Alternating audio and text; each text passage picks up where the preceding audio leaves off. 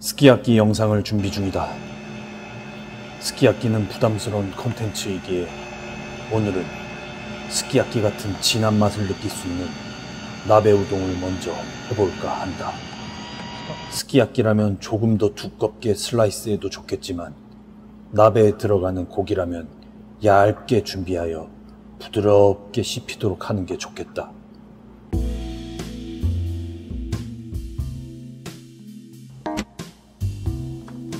우엉을 얇게 자르는 방법으로 이것이 주로 사용된다.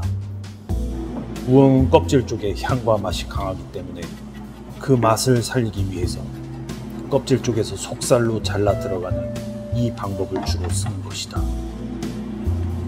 허나 손목을 도대체 몇 번을 흔들어야 하는가?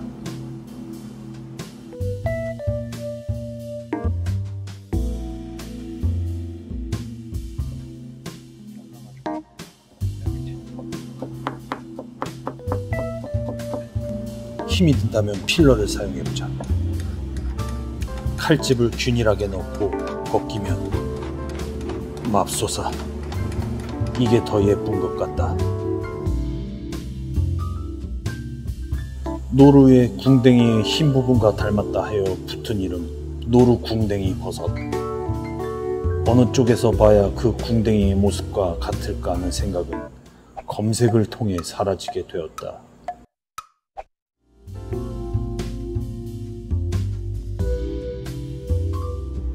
황금팽이 버섯. 황금이 이런 색이었단 말인가.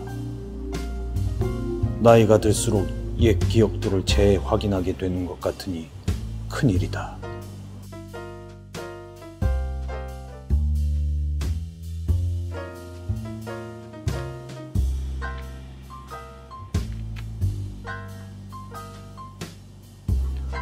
표고는 칼집을 넣고 직각으로 돌려서 자른다. 이것은 표고버섯을 두툼하게 질기되 씹기 편하게끔 하는 과정이다. 된장국에 푹 익은 아욱의 부드러운 느낌을 떠올리며 이렇게 잘라 준비한다. 죽순을 구하지 못해 캔 제품을 사용한다. 질긴 밑둥 부분을 얇게 돌려 깎고 연한 끝쪽을 잘라내고 먹기 편한 크기로 자른다.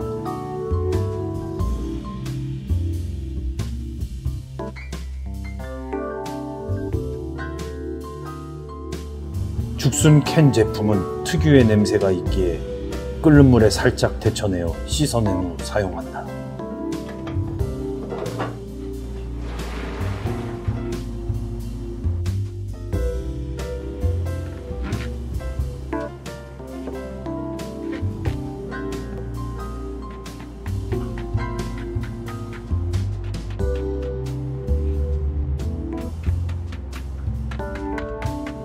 대파에 잔 칼집을 넣고 겉부분만 구워준다. 큰 효과를 낸다기보단 씹기 편하게 구움색으로 인한 식욕 증진을 기대해본다.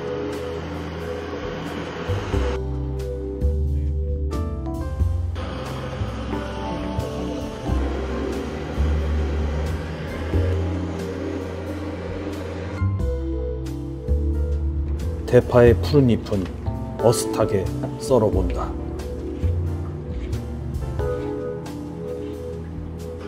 두부도 겉부분만 구워 색감을 더해본다.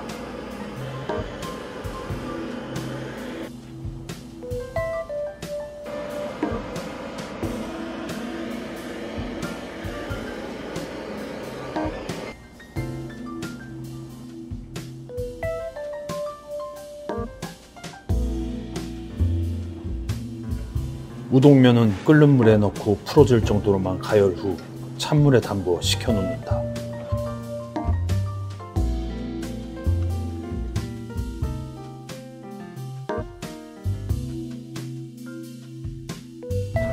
나베에 담아 재가열해야 하므로 면이 너무 퍼지지 않게 주의해야 한다.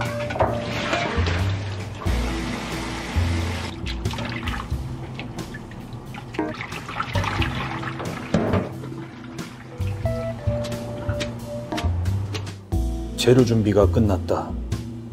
그냥 스키야키를 해도 됐을 것 같은 느낌은 기분 탓이다.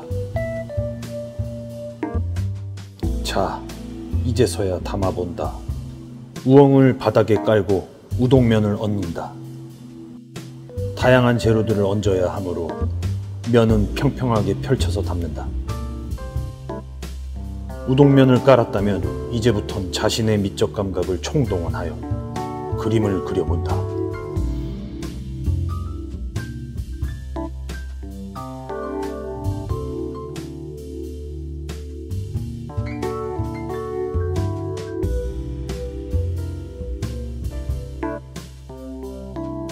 큰일이다.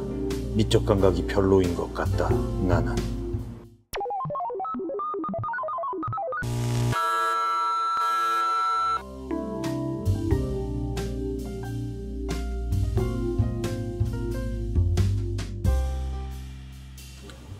가쓰오부시 국물에 스키야키의 진한 조미액을 배합해 붓고 끓인다.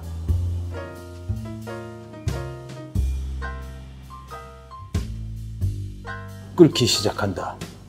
잠기지 않은 재료는 익지 않을 수 있기에 국자로 국물을 떠서 끼얹어 준다. 재료들이 익기 시작하면서 익숙한 향이 나기 시작한다. 수많은 재료들의 향 속에서 압도적인 향을 뿜고 있는 우엉. 감탄사가 절로 난다. 우엉 하고 이제 마지막 단계가 남았다. 계란을 넣고 뿌띠뿌띠하게 익혀내야 한다.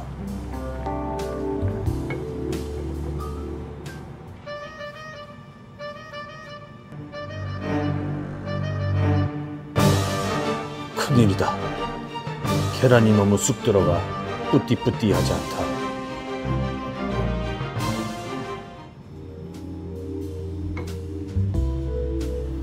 다시 하나 넣고 뚜껑을 덮고 3분간 기다린다.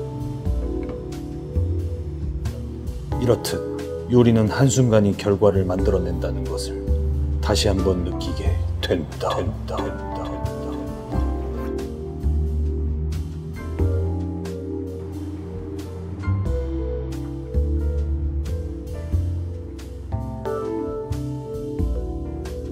제 거라고 생각하고 면을 먼저 확인해 주지 않겠어? 터뜨려봐. 지금 터뜨려볼까요?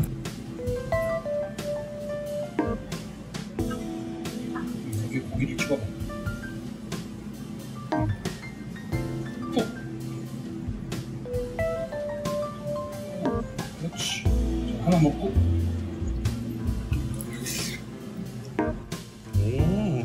또 거기 한번 더.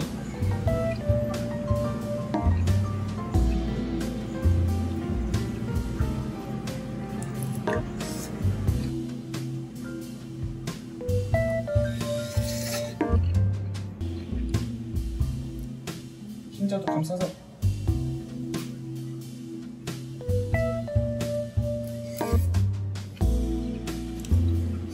그래서 그만하게.